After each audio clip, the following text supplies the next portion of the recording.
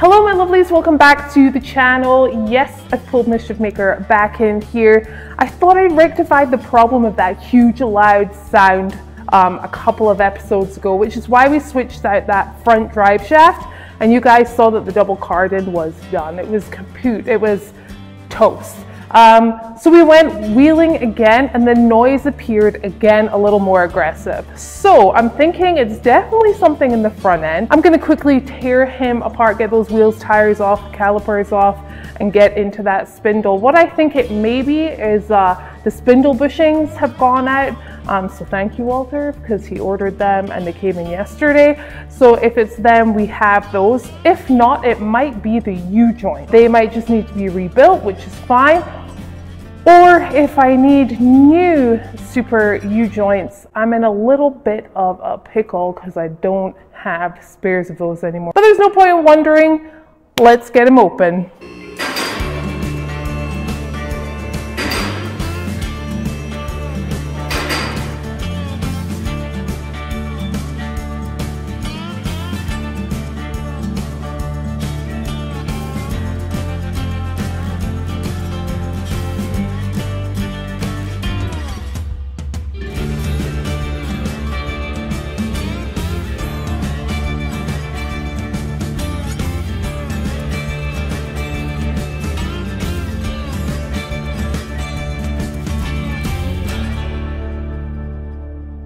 All right, now that I have everything broken down on that passenger side, let's take a look at what I found. Okay, let's head on over to the spindle for a second. First of all, I found not one, but two seals on here. Obviously, there's only supposed to be one. I don't know what I was doing that day.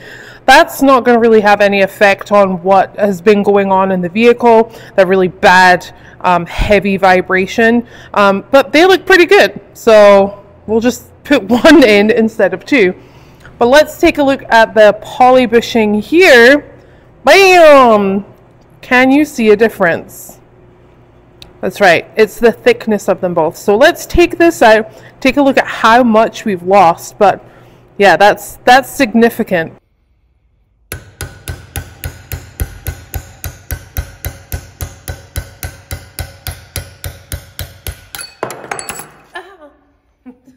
That was fairly simple to do, a little time consuming, but not so much, to be honest with you. Love having the vise, and nothing a good old brass little punch can't do with a hammer. So here you have it. We have the old and the new. Massive difference, as you can see right there, and believe it or not, that was a big part of the problem.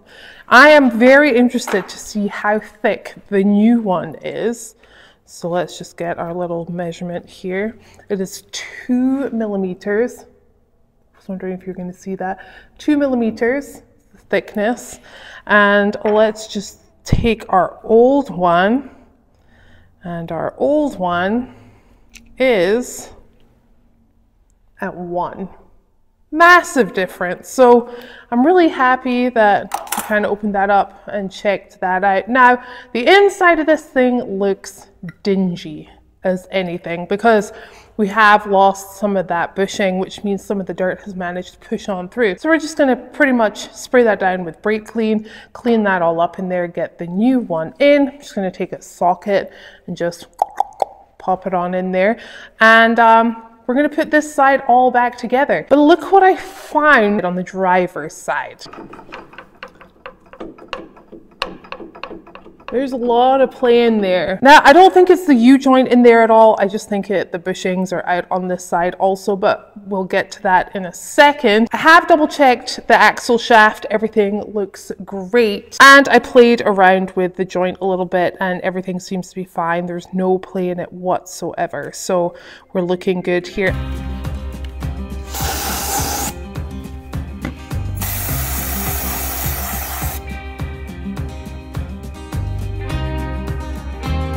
Look, I even have like little Santa elves on it.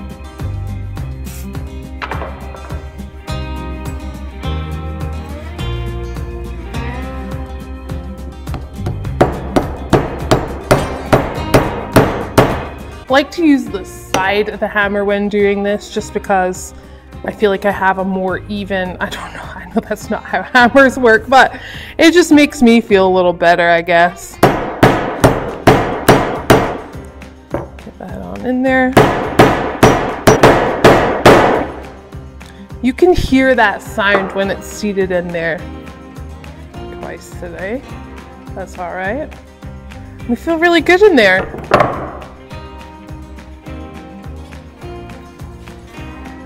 Pop that back on the table, and this is all of the dirt that I picked out of there to begin with. Don't need that.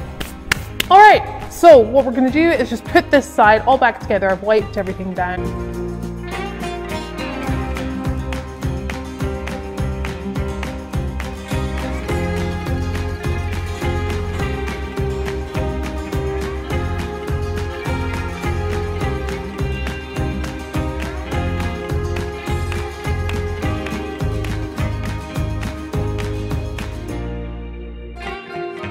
You just saw me put the hub on and take it off. When it came off, the seal at the back of the spindle came off and has a nice holy hole right there, which is not very good. And it came with this spring from the seal at the back of the hub. Yeah, it's not supposed to be anywhere near this. Crazy. So I'm gonna have to go to the store, get some seals. I don't have any of those. They're always available at the stores near me, so I don't normally carry them. So yeah, but before I head to the store, I am actually gonna go on the driver's side, take that apart just in case I need anything else. Let's get that done.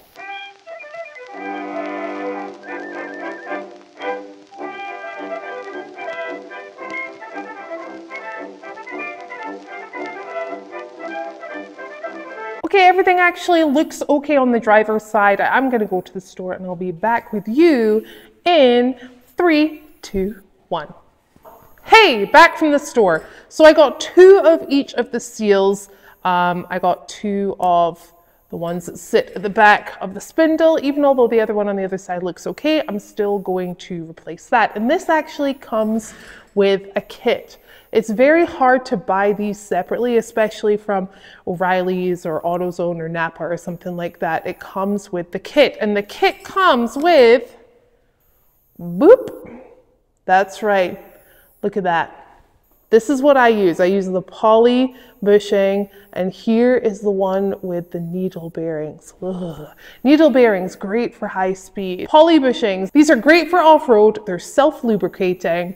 They're great for heavier vehicles, slower speeds, so perfect for off-roading and crawling and all of that good stuff. And I know a bunch of you use these. Which one do you prefer? If you've never heard of using these before, will you actually switch over? I definitely say do it, but which one do you use? That's what I want to know. Leave your comment below. Now this works just as well. It just slides on the spindle like this, but if something goes wrong with those needle bearings, it's gonna scar the stub shaft, and that's something you just don't want to do. Also, these are quieter, I guess, because they're self-lubricating. I don't know, but that's why I love this. Probably going to replace the spindle seal at the back here on both of them, even although that one looks okay, but I'm not going to touch the second seal. So the one that I'm going to be taking out quickly is this one. This sits at the back of the hub, and this is where the spring came from. So there's no spring on the old one. Let me show you where that spring is in here. It'll let me open it up. Boop. See it right there? That's where it's supposed to be. So I'll quickly show you how to do that. You just need to take it out, which I've already done. And we'll just pop that back in, and then we'll put everything back together, and everything should be okay. I double checked the axle shaft on the driver's side. Everything looks okay. There's no play there or anything. So I just think the bushing over there just needed switching out. All right, now that we have everything, we're just going to put everything back together, get his wheels and tires back on, and get him down on the grind.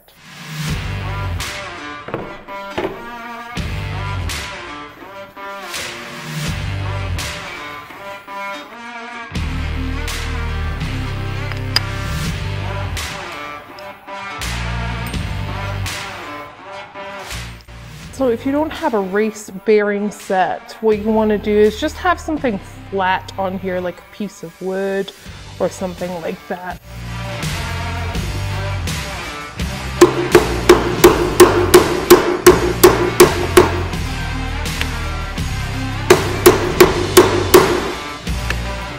And nice and evenly.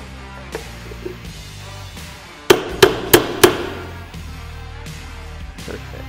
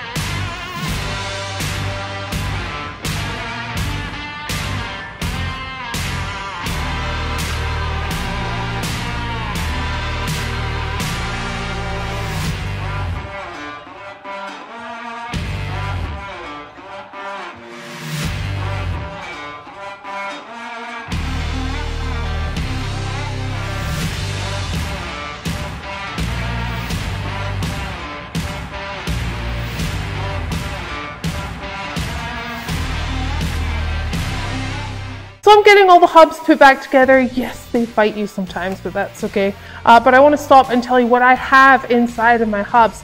I run the Stage 8 locking spindle nut because it's super simple, easy, quick, and I never have to worry about these walking off or doing anything like that. And I don't have to deal with the annoying little pin in the hole scenario. So very, very cool. You might want one of these in your stockings, I'm just saying, very awesome.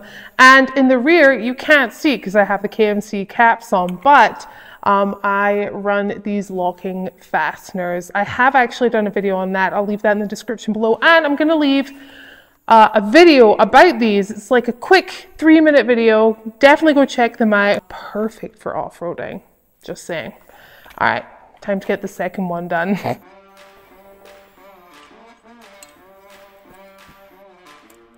Get cleaned everything, so I'm just going to put some new grease on everything inside the hub. And the Stage 8 stuff is so easy, like I said before. Piece number 1. I'm just going to screw this in on there. When we tighten this nut, you don't want it too tight. You want this to be spinning. Like, this is way too loose right now, obviously, but you want that to be spinning freely, not too freely, but you also don't want it on the other end where it's really, really difficult to turn.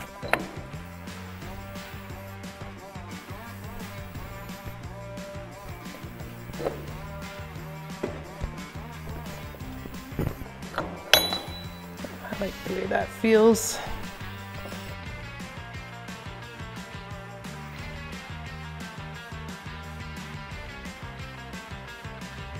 Last part of locking that snap ring to hold all of that in place.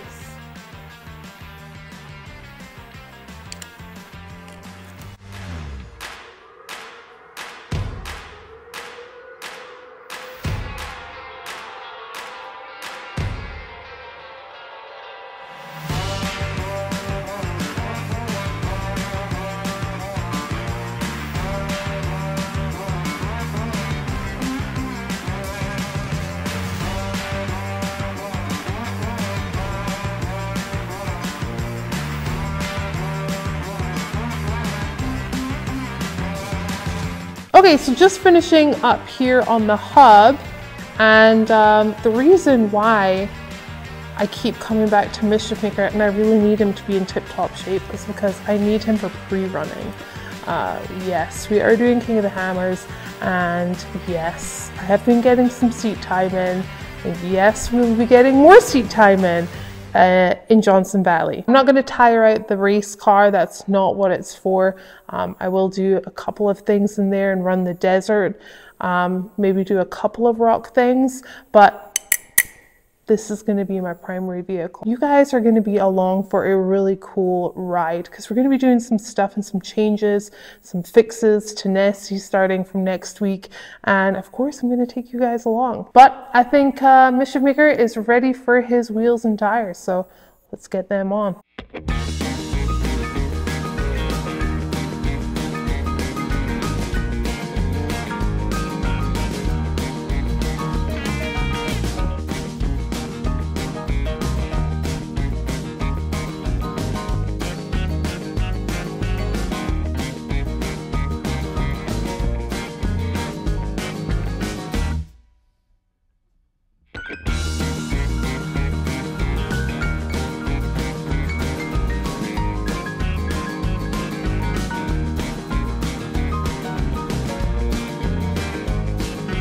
All right, we managed to get everything done on him. We even managed to head into town and get those seals. They were there, so switched out the bushings, switched out the seals, and I'm really, really happy. There's just a couple more things that I want to get done and double check on him, but for the most part, he is fantastic. You'll see these second set of tires. Nessie, this is what we're going to be concentrating on just because we have King of the Hammers in 5 weeks, 5.5 weeks. I can't believe it's come up so fast. You're going to be seeing some familiar faces on the channel. And yeah, it's go time, baby. It's go time. So I hope you guys are excited for what is coming up because I certainly am.